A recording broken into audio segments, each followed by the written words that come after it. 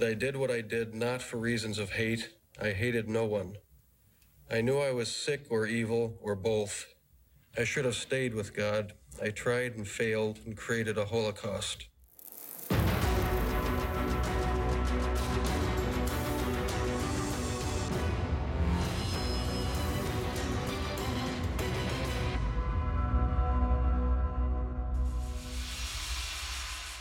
Hey everyone, I'm Hill Harper. Jeffrey Dahmer is one of the most depraved and dangerous serial killers in recent memory. Not only because of the number of young men he killed, 17, and what he actually did to his victims, but because Jeffrey Dahmer was able to hide in plain sight for years, committing murder after murder after murder. He had everyone fooled: judges, police, friends, even his own family.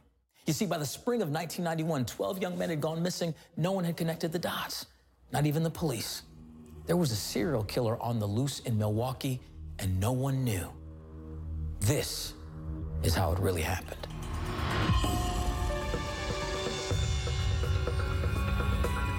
Milwaukee Emergency Operator 71. Okay, hi. This young man, he has been beaten up. He's very bruised up. He has no clothes on. He was really hurt. Where is he at? On the corner of 25th and State. A woman in an apartment building called police to say there's a young man running in the street without any clothes on. Concerned neighbors came around him and were offering assistance to him. At that time, he appeared to be confused and disoriented and basically looked intoxicated. He's unconscious right now? He getting him up. He is bruised up. Somebody must have jumped on him and stripped him or whatever. The neighbors are there, the police are there, and everybody's trying to figure out what's going on. And then suddenly, Dahmer arrives on the scene. Stated that his roommate had been drinking and had passed out on the couch of the apartment, and that that's where he had left him when he had gone to a local tavern to obtain some beer or cigarettes. Dahmer convinced them that he and Konarak had a consensual and intimate relationship and that he would take him back to the apartment. Konarak is a little drunk. Let me take him back up to my apartment. Everything will be fine. What no one knew at the time was that Dahmer had just met this kid. He offered him money to come back to his apartment with him. This kid had been drugged and was trying to escape his captor. Konarak, he was in a comatose state, and then he revived, left the apartment, and was outside naked. Dahmer's coming back literally from the liquor store with liquor and encounters the police with his victim. He appeared to be a calm. There was nothing to suggest that he was not as he was presenting himself to be. So the officers go up to the apartment, and they don't see anything that gives them pause. They see Konarak's clothes folded over the side of the couch. They see an apartment that's not out of Architectural Digest, but it doesn't look like something untoward had been happening there. He manipulated those officers that night. The police see no reason to arrest Dahmer. They just say to him, "Take care of this kid," and then they leave. Immediately after the officers left, Dahmer killed Konarak. They escort this boy to his death, essentially handing him over to Jeffrey Dahmer, who proceeds to kill him and dismember him. Konarak Sintisampone was just 14 years old, the youngest in a family of Laotian refugees. He's the boy who was spotted naked and bleeding, running from Jeffrey Dahmer. The investigation further discloses that the police department individuals who responded failed to conduct a basic, proper police investigation into the matter. If the police would have only checked Jeffrey Dahmer's record, they would have found that he's a registered sex offender who was on probation for sexually assaulting a boy. And it's almost impossible to imagine, but that victim was the brother of Konarak. One of Konarak's older teenage brothers had been molested by Dahmer 3 years ago. So the whole thing was full of some very strange, like, what are the chance kind of coincidences. What police didn't know at this time, Jeffrey Dahmer was in the middle of a killing spree. If the police had gone into the next room, they would have found a dead body. Even as police officers talked to Dahmer in the living room, the body of his latest victim lay just a room away. He was so quiet, so reserved. You wouldn't have believed in a million years that he was a serial killer. Never would you believe it. Dahmer was a master manipulator. And he probably got that way because he knew he had thoughts that were just too dark to share. And he began to fantasize about what it would be like to have sex with men who were dead or unconscious. What Jeffrey Dahmer wanted was a man who looked good to him, which basically meant nice face, good biceps, good physique, who would accept him, not force him to do things he didn't want to do, allow him to lay with him all night long and not leave. Jeffrey Dahmer had sick fantasies of having sex with a dead or unconscious lover. But in the earlier years, he really tried to find alternatives to killing them. And the things he tried, he would scan obituaries for young males who had died, and he tried to dig up their graves, but the ground was frozen, so that didn't work. Another strategy he tried was to steal a mannequin from a department store by hiding out until after closing hours. Wanted to have it there with him as a substitute person. He tried every strategy he could devise to find a substitute for that voluntary partner who would lay there and not leave.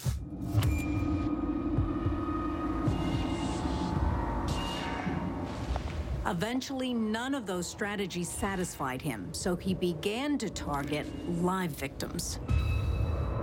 Next strategy he tried was to administer a sedative to men that he found attractive.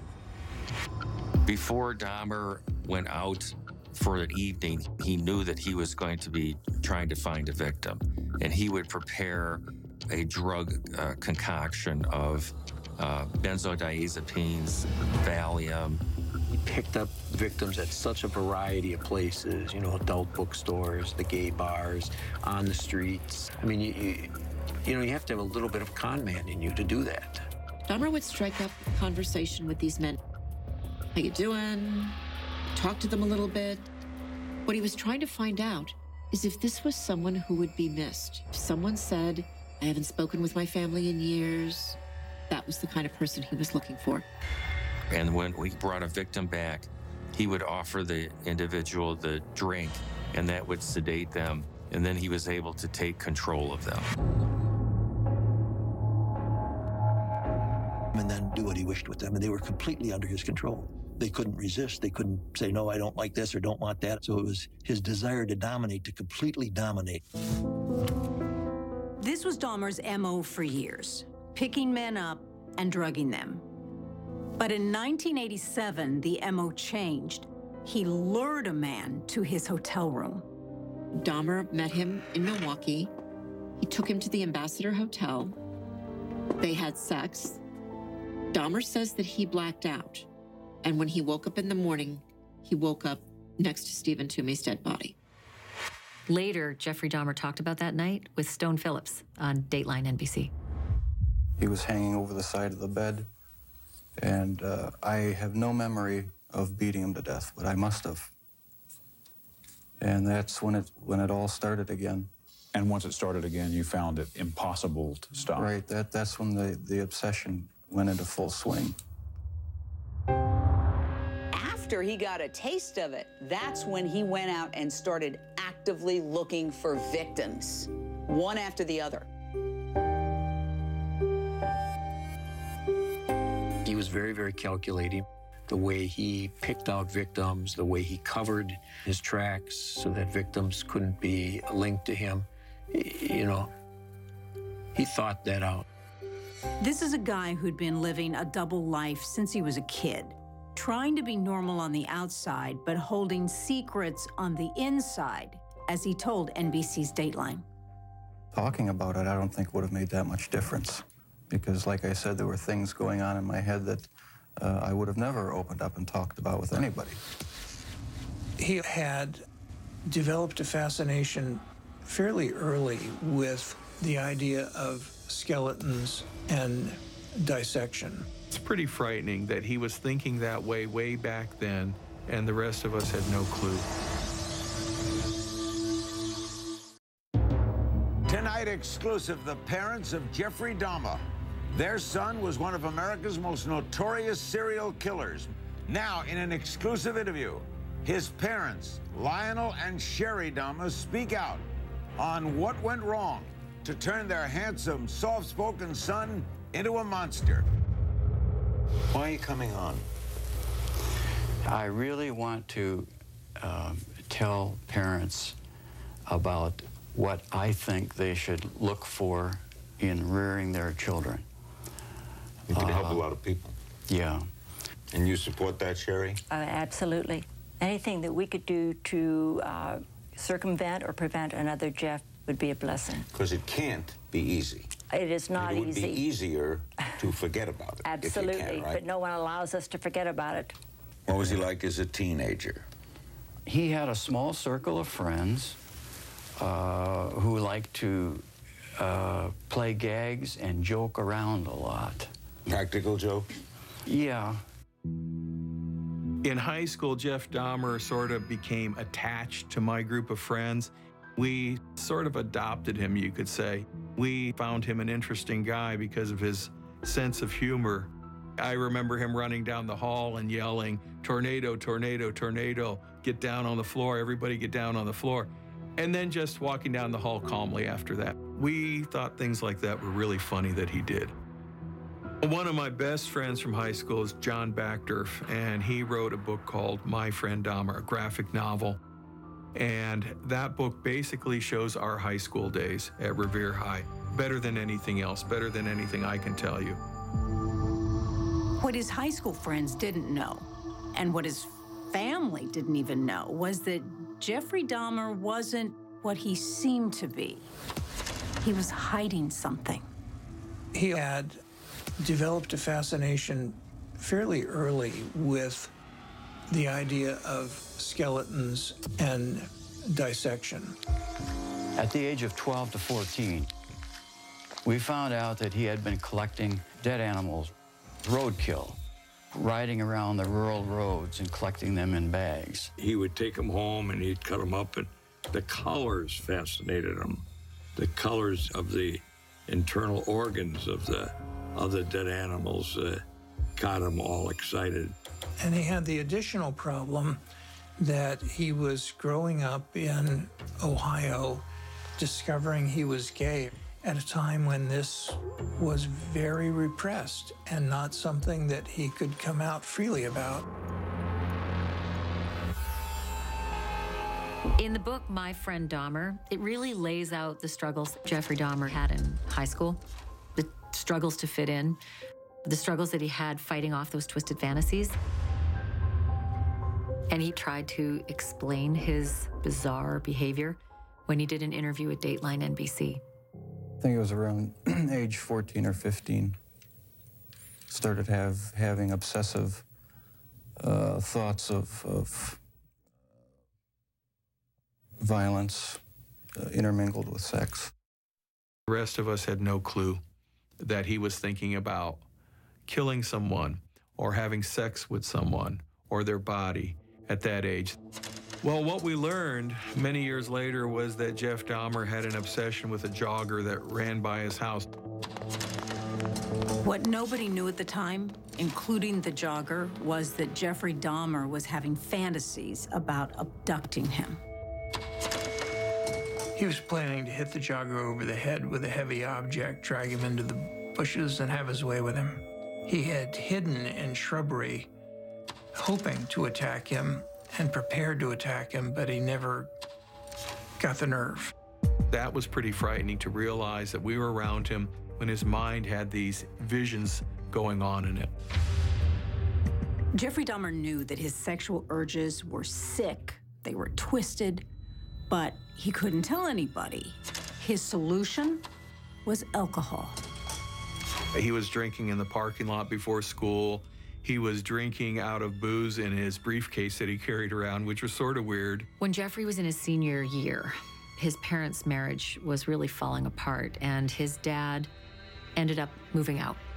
How did Jeff take it? Jeff, I think he told me that it disturbed him very much. Senior year, he drifted away from us. I think that his academic record started to fall apart, and he stopped going to a lot of classes at the end of our junior year, senior year. I think Jeffrey Dahmer really lost it when his parents divorced and his mother took off with their younger son and moved somewhere else and left Jeffrey Dahmer alone in the family home. Later, Dahmer explained it in his confession. He states that it was at this time he started to have strong feelings of being left all alone and strong desires of not wanting to have people leave him. That not leaving him was an important issue to him. Being abandoned in the family home while dad's gone and mother leaves with the younger brother to start a new life, that's the moment he broke, he snapped, the world became a dark and awful place, and everybody was his enemy. Shortly after his graduation, Jeffrey Dahmer was driving around and passed Stephen Hicks. And something told him to turn back around, and he did. Stephen Hicks was on his way to a rock concert that night, and Stephen Hicks never made it to that rock concert. Dahmer took Stephen Hicks back to his parents' empty place, and they were drinking beers together, and that's when something went horrifically wrong. There was an altercation because Stephen wanted to leave. Jeff had made a pass at him and Stephen wanted to leave. Dahmer took a barbell and banged him over the head with it. And this was his first encounter with how much work it is to dispose of a human corpse. Police say Hicks was a hitchhiker picked up by Dahmer when he was just 18. The victim killed in a bedroom, his body dismembered in a tight crawl space. He killed Stephen Hicks. He cut him into pieces. He put him into garbage bags. This is where it all could have ended. Dahmer was on the way to the dump with Hicks's body, and he suddenly pulled over by police. You know, you stop him for a violation. You know, he wasn't drunk, so they let him go. Incredible. Here, first time he kills a human being, and the cops pull him over, and they say he wasn't nervous. What were you doing? I'm taking garbage to the dump. He was as cool could be. That was a close call for Dahmer and a missed opportunity for society. Mike Kukrow remembers giving Dahmer a ride home about that time and dropping him off right in the driveway of his parents' empty home. What I didn't know at that time, there would be no way to know it, was that when I gave Jeff Dahmer a ride home that night, there was probably a body in his house, the body of Stephen Hicks that he had killed. I never thought that would be the last time I'd see him. Just a couple of weeks after high school, Jeffrey Dahmer had already killed his first victim. He was pretty aimless, didn't know what he wanted to do, and it was actually his dad that pushed him to go to college. He did go to Ohio State for one semester or one quarter in the fall, that fall, and all he did was drink and not go to classes, and that was the end of that. He came back home, and I then proceeded to take him to the Army. He served. He came back from boot camp looking like just a wonderful physical specimen. We were encouraged. Less than 3 years after joining the Army, Dahmer was kicked out for excessive drinking.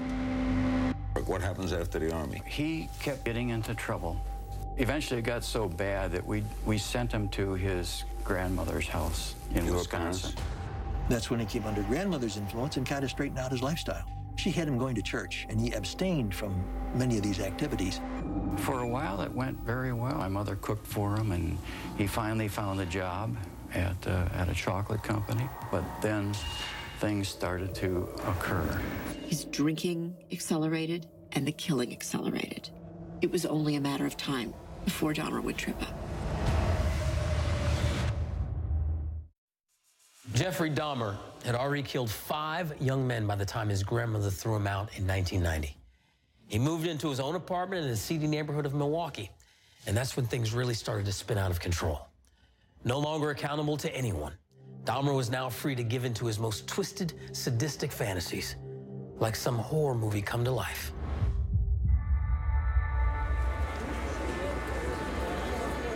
Dahmer was one of the few Caucasian people that lived in that neighborhood. And he moved into an apartment building where it was almost all African Americans. And when he moved into apartment 213, nobody knew what was happening behind that door.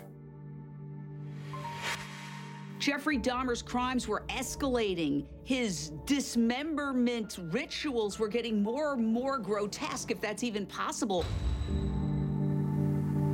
He'd lay down plastic and was preparing to dismember the body, but he hated doing so much that he had to get drunk to overcome his aversion to it.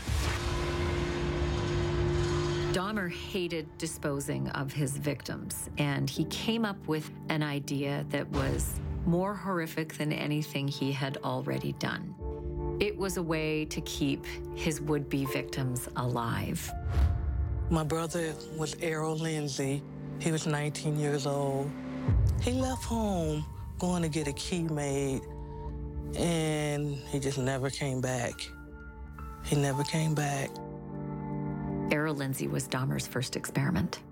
Errol was just like the normal kid trying to hustle up, on money however he could get it, He met this individual approximately March of '91 on the corner of 27th and Kilbourne. He offered this individual money for posing and to view videos. Earl was not gay, and if he was gay, he was still my brother and I still would love him, but he wasn't gay. I don't know what it took to get him to his house. What Jeffrey did to Errol Lindsay was so beyond the pale. I mean, you really can't write this stuff. He started drilling holes in the skulls of people who are alive. Dahmer talked about this period in an interview with Inside Edition. I tried to keep the person alive by inducing a zombie-like state. By injecting first dilute acid solution into their brain or hot water. In his mind, he was trying to create a kind of a zombie, someone in a zombie state. He wanted these people to stay with him. He didn't want them to leave, and he didn't really want them to die. My brother was not an angel, I know that, but he didn't deserve to die the way that he did. After Errol Lindsay was killed, Dahmer killed 6 more people in the span of about 3 months. Dahmer talked about the end of his killing spree on an interview with Dateline NBC. The killing was just a means to an end. That was the least satisfactory part. I didn't enjoy doing that. That's why I tried to create living zombies with uric acid in the drill. Late in his killing spree, he was in an uncontrolled drinking binge that made him fall behind in his schedule of disposing of bodies. He would often call in sick that Monday because he would be working on disposing of the bodies. And if you looked at the early timeline, he always spaced it out. He would never bring another victim in till other victim had been disposed of, if you will. His drinking accelerated and the killing accelerated. It was only a matter of time before Dahmer would trip up. He just became very desperate and There was less planning as it went on. After killing 17 victims over 13 years, Jeffrey Dahmer met a guy named Tracy Edwards.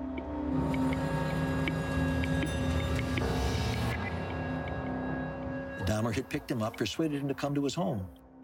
Edwards decided he was in danger and wanted to get out of there. Dahmer had gotten the handcuff on. He handcuffed the guy with one cuff, and then there was sort of this elaborate negotiation where the guy said he had to go to the bathroom. Tracy Edwards would have been number 18. I knew something was about to happen, so I suggested that I go to the bathroom. I just seized the opportunity. I said, well, at least I'm gonna die trying. I'm not just gonna sit here, you know. What'd you do, son? I hit him, and I ran towards the door, and he, was right there, tried to grab me, get me back in there. He races to the cops, and he says, get this handcuff off me. I told the policeman that this freak, this crazy guy, was trying to hurt me. Their key wouldn't fit. So they went back to Dahmer's apartment to get the key to get the handcuff off. On the way, Edwards told him, by the way, he wouldn't let me look in the refrigerator for some reason. Dahmer was there. He was drunk. He opened the doors, says, come on in. Dahmer lets him in, unlock this thing, and the cop walks over and looks in the refrigerator, and there's a fully infleshed skull.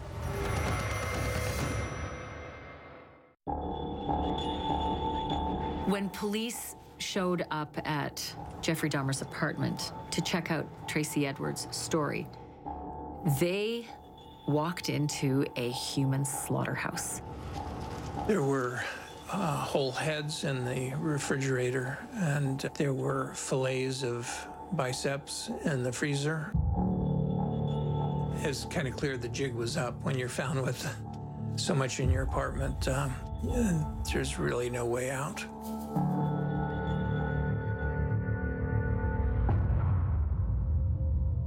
There was a large silver stainless steel cooking pot, and at the bottom of that cooking pot were two severed hands. There were binders of Polaroid photographs that basically depicted individuals before and after death. The pictures were horrific. It was like someone setting stage with mannequins, but these aren't mannequins, these are human beings. Imagine these police officers standing there and trying to take this in, trying to process what was going on. There was no crime scene ever like this for the people that responded that night. The types of revulsion that one feels when you witness something like this firsthand cannot be described.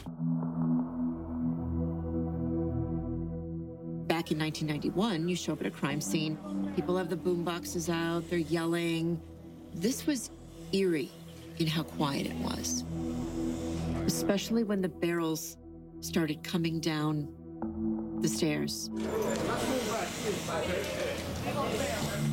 In the corner was this large 50-gallon plastic container, and it turned out that there were 4 intact skeletons in that container. And at that time, we made the decision that we would contact a hazmat unit to transport that container. The actual crime scene investigation was more like dismantling a museum rather than an actual crime scene. So the police arrest Jeffrey Dahmer just before midnight. And by 1:30, he's at the Milwaukee Police Department talking and talking and talking like he had never talked before.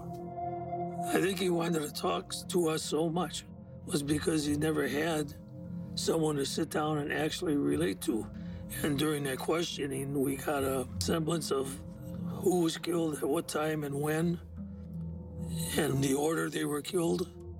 Over the next 6 weeks, Jeffrey Dahmer spent 166 hours confessing in graphic detail to all the murders he'd ever committed and all the sick things he'd ever engaged in, including cannibalism. He got the nickname the Milwaukee Cannibal, but that was a small part of his MO and of his desires and was a late arriving part, and really sprang from his thought that it was such a waste to have brief time with these men and then for them to disappear. And the idea of eating a part of them was the idea of incorporating a part of them into himself. And we had secretaries that were typing our reports that couldn't type them. They couldn't take it, so they had to see a psychiatrist about it. Jeffrey Dahmer, the man officially charged in 4 murders in Milwaukee, but at the center of nearly a dozen others, confessed to more killings Monday. And by the July 24th, we had a full confession for 17 murders.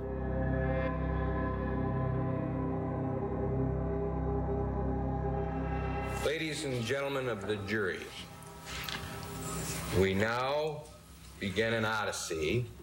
The details are grisly and graphic and sickening. Jeffrey Dahmer's odyssey of sex, murder, and cannibalism is unfolding in a Milwaukee courtroom. In this case, his plea was not guilty by reason of insanity. So the only issue was he sane when he did it? The foundation of an insanity defense is, does the defendant know right from wrong? And clearly in this case, Jeffrey Dahmer did know right from wrong because A, he elaborately planned these crimes, and B, he elaborately covered them up. Cold-blooded planning for sexual satisfaction. Your life for my sexual satisfaction. I pointed out how carefully everything had been planned. He was not a man out of control. The manifestations of a homicidal maniac he did not show. I tried to persuade them that somewhere along the line, he got to the point where he was unable to control his conduct. He was a runaway train on a track of madness. There was a locomotive engineer running the train. It wasn't out of control, and the engineer was Dahmer. To show that Jeffrey Dahmer was mentally ill and out of control, his defense attorney puts Tracy Edwards on the stand. Tracy Edwards lived to tell about it until he did in court Friday, describing how Jeffrey Dahmer underwent an almost physical transformation from nice guy to would-be killer. Now, when you got to his apartment, how was he acting? Just like a normal, everyday person, you know, friendly. This guy is so nice, and all of a sudden, you know, it's like he was pulling knives and handcuffs and all on me. Where was the knife pointed? When I was on the floor, he had it pointed at my groin area at that time. And then he was telling he didn't want people to leave him or abandon him.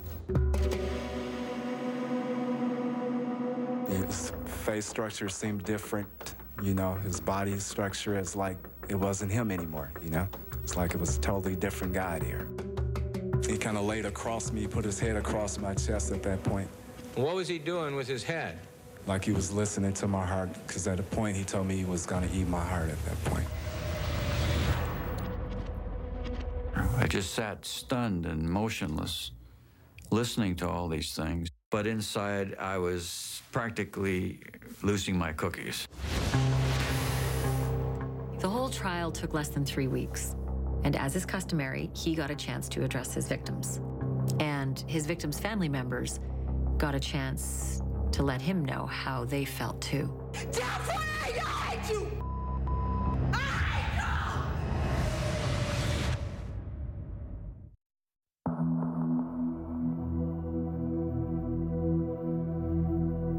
In regard to the death of Richard Guerrero, did the defendant, Jeffrey L. Dahmer, have a mental disease? The families were very emotional. This was 3 weeks of hearing the most awful information about how your loved one died that most of us can't even imagine it. And now the end is coming. Did the defendant, Jeffrey L. Dahmer, have a mental disease? Answer, no. Jeffrey Dahmer's 3-week sanity trial came to an end this afternoon. Most of the jurors rejected the defense claim that Dahmer was a sick man. In regard to the death of James E. Dockstader, When the judge was reading the decision by the jury. He went through every victim's name and then said the decision. In regard to the death of Anthony Sears, The families would just weep.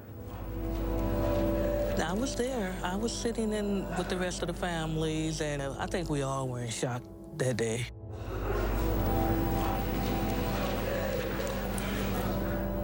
And then came the victim impact statements. You took my 17-year-old son away from me. I'll never get a chance to tell him that I loved him, and for that I can never forgive you. I hope you can deal with what you've done. Dahmer didn't look at the people. He looked straight ahead the whole time. I'm mad. This is how you act when you are out of control. For the most part, the family members who gave their victims impact statements maintained their composure. But then one of the sisters of Errol Lindsay let loose. I don't want to ever see my mother have to go through this again. Never, Jeffrey. Jeffrey, I hate you. This is out of control. Don't Jeffrey, I kill. My sister, I guess she just wanted to let him know how she felt, you know, to see the hurt on my mom's face every day. I don't know, she lost it. She just lost it. So after the families gave their gut-wrenching victim impact statements, Jeffrey Dahmer addressed the court. I know society will never be able to forgive me. I know the families of the victims will never be able to forgive me for what I have done. I have seen their tears, and if I could give my life right now to bring their loved ones back, I would do it. I am so very sorry. He was just a person who had descended into another world and had no emotion left and no empathy or sympathy for anyone else. He had gone through a lot of big changes and was just far off the deep end. I know my time in prison will be terrible, but I deserve whatever I get because of what I have done. I didn't ever want freedom. Frankly, I wanted death for myself. Jeffrey Dahmer stood up today in Milwaukee County Court and asked for the maximum, and he got it. 15 consecutive life sentences, no parole, for 936 years. Dahmer went to prison in 91. He went to the Columbia Correctional Institution in Portage, Wisconsin. It's a maximum security prison. In prison, Dahmer found God. He even got baptized. No one really heard about him for nearly 3 years, but that all changed one day in 1994. Jeffrey Dahmer was himself attacked and killed this morning as he and another inmate were cleaning a prison toilet. Dahmer, who was arguably the most high-risk prisoner at the institution, and another inmate, Jesse Anderson, were together cleaning a bathroom. Christopher Scarver, who was an inmate who was there for murder, grabbed a barbell from the gym, went into the bathroom, and beat both Jeffrey Dahmer and Jesse Anderson to death. Preliminary findings of the pathologist were that Mr. Dahmer died as a result of blunt force injury of head. Jeffrey Dahmer was beaten so badly that not even the people treating him knew who he was until after he was pronounced dead. Reactions to Dahmer's death were what you would expect, of course. Families of his victims were relieved that the nightmare was over. It shows today that he paid for what he have did to these children out here. I don't feel anything. I'm numb right now. I looked at him with a lot of hate in my heart. I really hated him. I hated that man. I hated him for what he did to our family. My family has never been the same behind that. Never been the same. In closing, I just want to say that I hope God has forgiven me. I know society will never be able to forgive me. This was a case to tell the world that I did what I did not for reasons of hate. I hated no one. I knew I was sick or evil or both. Jeffrey Dahmer's defense attorney hoped his client would be found insane. That would have landed him in a psychiatric hospital where doctors could have studied his urge to kill. No one ever got to study Dahmer's brain. A judge ruled against preserving it after his death, and it was ultimately destroyed. We'll never know what drove Jeffrey Dahmer to kill. But even if we did, it would have been too late for 17 families who lost their loved ones. I'm Hill Harper. We'll see you next time on How It Really Happened.